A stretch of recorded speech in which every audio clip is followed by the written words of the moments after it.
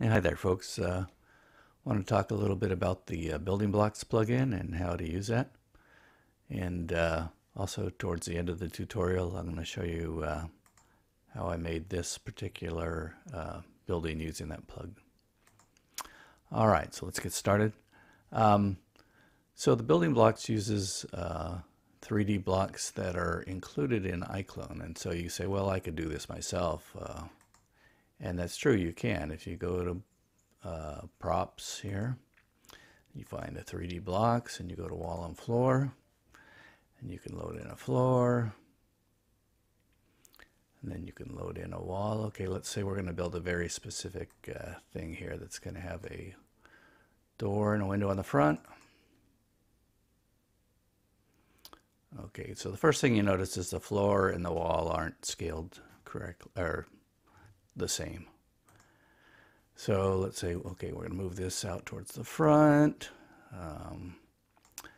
Now in the back we want to have, let's say, just a door. Okay, so we can move that to the back. Whoops. Move that to the back. And now on this side we're going to have a wall, solid wall. Okay, so now what? We got to rotate that around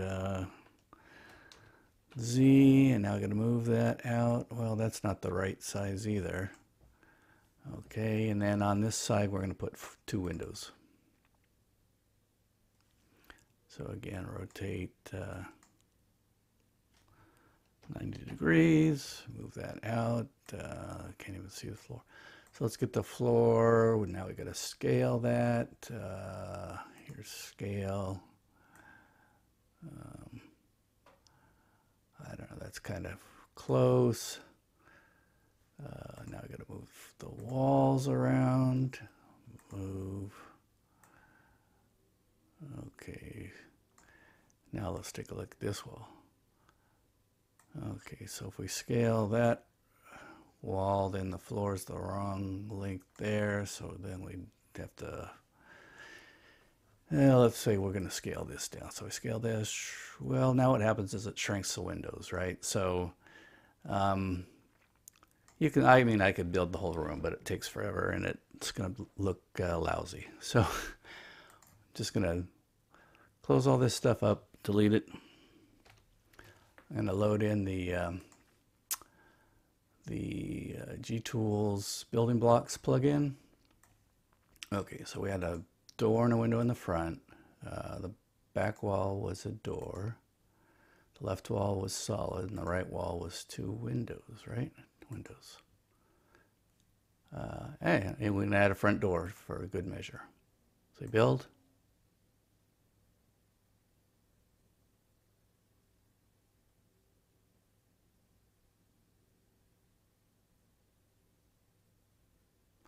And it's done. It also has a roof. And it's a lot more precise than I would have done it, and a lot faster.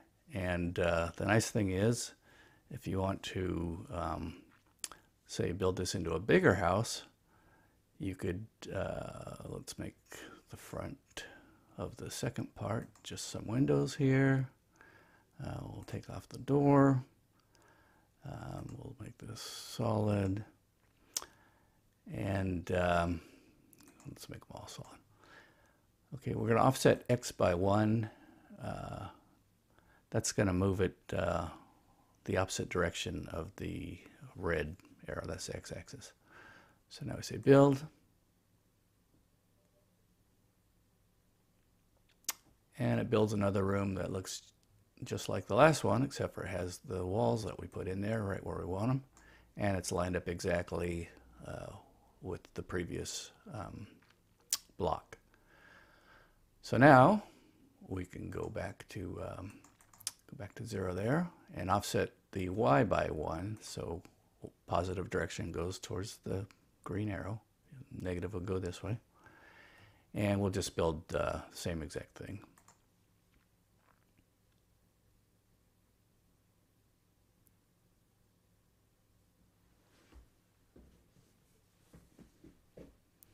Okay, so you can see how easy you could just put together a larger structure.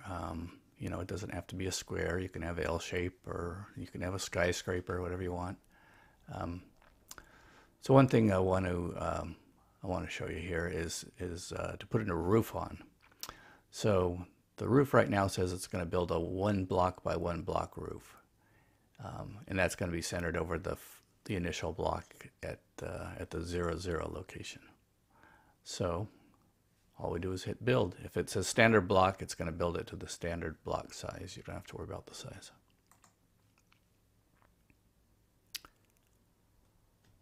Okay, so first it builds the roof support, then it builds the actual panels with a little bit of overhang, right? And let's get rid of these second and third. Now you can see, if I show the labels here, it labels each section with the X, Y, and Z. Z would be the floor, so first floor. So all the ones that say 0, 0 are all part of the same room. 0, 0, first floor. Then when I built the second block, it's at -1, 0. So all these segments are in the -1, 0 block, first floor. And then these would be the 0, +1, first floor block. So I'm going to get rid of everything that wasn't at the 0, 0. And you can see how nicely that roof fits on there. Now each part of this is an individual prop that can be, any kind of material can be added to it. So you could make this wall one color and this wall a different color and the door a different color and the roof a different color, right? So it's real easy to decorate it the way you want it. Now another thing that I've done here is it says custom window, but if you just leave it at the default and you click on build, it's going to put that window right in that little 0, 0 front floor. You'll see here in a minute as soon as all these messages get out of the way. And there it is, right? It's put a little, and it says grid 2 by 2, so it's 2 horizontal by 2 vertical, right? If you don't want the grid in the middle, you can put this down to 1, 1, and it just builds a square window. Or if you put 1, 2, it'll put a vertical divider. If you put 2, 1, it puts a horizontal divider. And you can have 3 by 3, 4 by 4, whatever you want. You can also make the grid dark if you want a dark frame, like a dark aluminum frame or something. All right, the custom room, basically you can make it any size you want, but the walls are all going to be solid. And the reason for that is as we saw earlier when we loaded in the props, if you scale the door or the window, it just gets ugly because the door becomes real wide, or the windows become narrow. So I kind of leave these in a state where they are proportionate to the avatars and stuff like that. All right. Okay, one thing I do want to mention, if you're going to be moving these things around, you really want to take all the subcomponents and attach to something. I usually attach it to the floor. Okay, now when you move the floor around, oops, I didn't pick the floor. So I gotta undo, pick the floor, there. Now when I move the floor around, right, it moves all the elements. If you don't attach and you start moving things around, then you lose all the connection to each other. So, okay, so the next thing I'm going to do here is I'm going to build that little restaurant I showed you at the beginning. We'll start with a custom room, and let's see, we'll make it 500 long by 300 deep. And maybe we'll make it 350 tall. So we say build.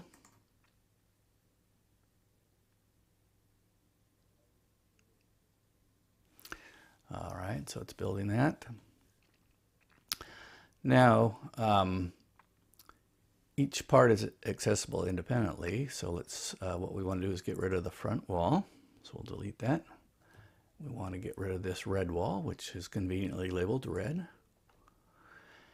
Okay, and now we're going to build another custom room in the exact same location, but we're going to make the height, let's say 125. I just have to remember when I go to build the window what I picked here. So we'll build that.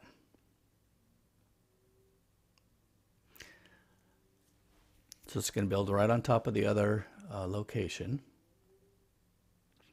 And now what I want to do is I want to get rid of the other material from the second part. So get rid of that ceiling. I'm going to get rid of the back wall of the lower wall and the back wall of the green wall. And also I have 2 floors. I might as well get rid of one of those floors. Okay. So now we want to add windows to this thing. So the height of the original wall was 350. And the second wall was 125. So we subtract that, we get, oh, now I have to do math. Let's see, 225. All right, so let's make, oh, not that. We want to make the window 225. Okay, so the window height is going to be 225. And the width is going to be our original length here. So width is here. That was 500. Now, if you want the window to go all the way from the edge, that's 500. But because this wall width is about roughly 20, we're going to make the window a little bit less than 500. Let's say 480. Okay. And we don't want any horizontal grids, but we're going to put, we'll do 5 vertical grids, and we'll make it dark just for something different. We'll build the window. Okay, it puts in the pane of glass first, and then it starts building the frame around that. Okay, so here's where you're really going to want to attach all the frames to the window pane, and then select the window pane when you try to start moving things around. So we'll move that over here, right about there, move it up. Well, it looks like my math was off. Okay. Well,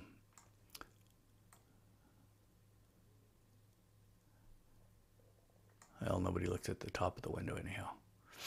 But I'll go back and figure out what I did wrong. So now we want to build the side window. That's 300 instead of 500. So again, we'll subtract 20. We'll make that 280. I'll just leave the height the same, so it's the same as this window here. Let's do 3 grids instead of 5.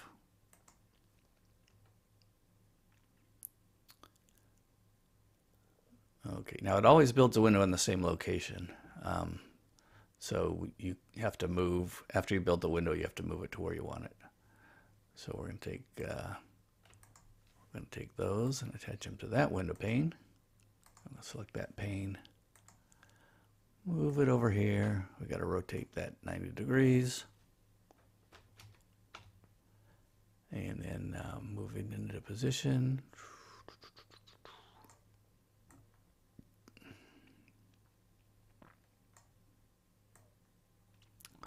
Something like that. Okay. Now you can go in and tweak the position to be more exact, but for this purpose it's fine. Now we're going to build a roof, and since we have a custom room defined, we'll just click on custom room.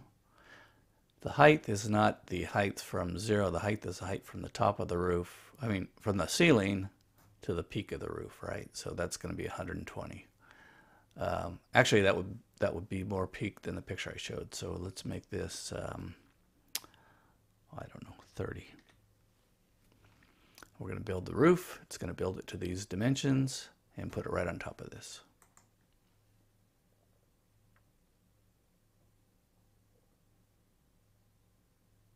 Oh, So remember, we built the first wall, and then we built the second one, which was only at a Z height of 125 instead of 350. So we could gather these together and lift them all up, but let's just delete those. Whoops. Change this back to 350. Okay, and then build.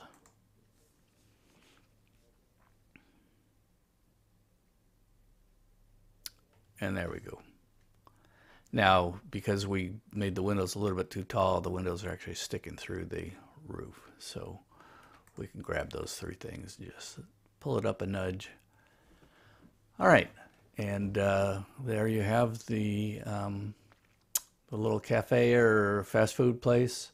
I have the Smart Gallery open on my other screen. I'm just going to grab over some materials here. This is a brick material from the iClone 7, materials included with iClone 7. For the back, I used a tile. Let's see if I can find that. I think everything was out of the iClone materials. Here's a tile. Okay, and then you got to play around with the scaling on the material. You know, well, maybe a 5 or something. Yeah, it's close. Okay, and then let me pick the blue wall. I might have to go. There we go. Again, with the scaling, 5. Go back and see. So that's actually not enough compared to the previous scaling we did. Maybe 6? Close. All right, and then for the roof, I just picked something like a concrete spatter or something, and I put that on the roof, right? And again, the tiling probably needs to go up a little.